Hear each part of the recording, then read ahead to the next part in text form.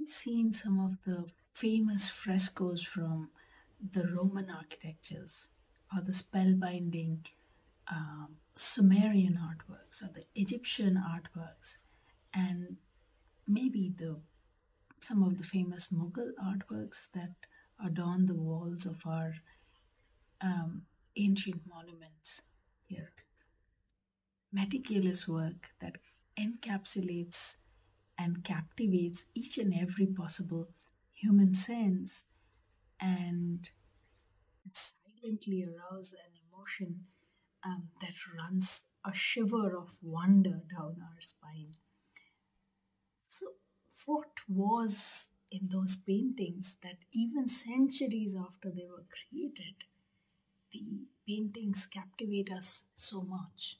They speak to each and every pair of human eye that glance upon them.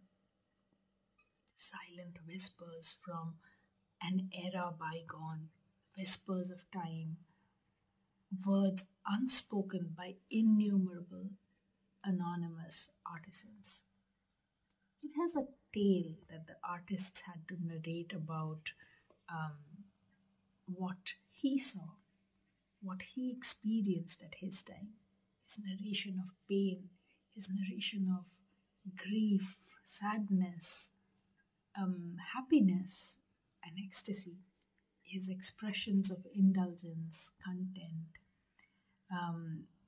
his opinions about all that he witnessed and all that he felt and probably never expressed.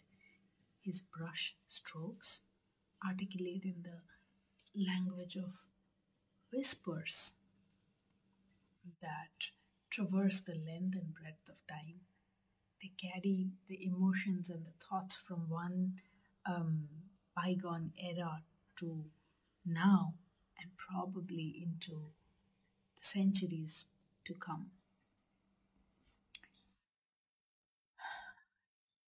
Time capsule that travels through decades and centuries as the messenger of tales of socio-political influences, of cultural transitions, of economic transformations. And all of those come alive in front of our eyes when you view those paintings. So I've often wondered, about whose emotions and stories are these paintings narrating and whispering into my eyes or ears, as though I hear an echo of my own voice. Are these resonances of my own feelings from the depths of my consciousness? And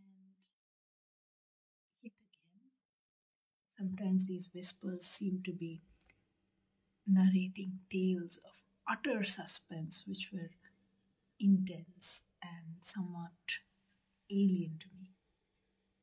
Nonetheless, um, the feelings that the paintings invoked were surreal, to say the least. So, questions have remained questions from childhood until now. Whose emotions are these? Mine or the nameless artisans from times immemorial? I believe that a painting, while it is in the making, is all about how the artist feels. But the same painting, once it's completed, it is all about how it makes the audience feel. Thank you.